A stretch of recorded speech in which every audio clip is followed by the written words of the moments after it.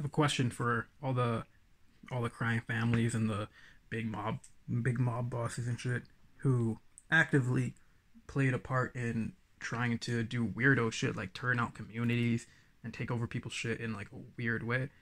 I just want to know, did y'all ever plan for y'all children to promote turning themselves out while y'all be like some complete opposite, you know, big macho big macho boss type people?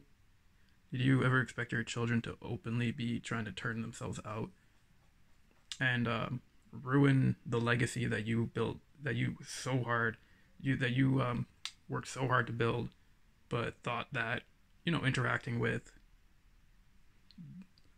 the meek of the earth would be basically a stain on your family legacy? But it's weird how your own family stained themselves.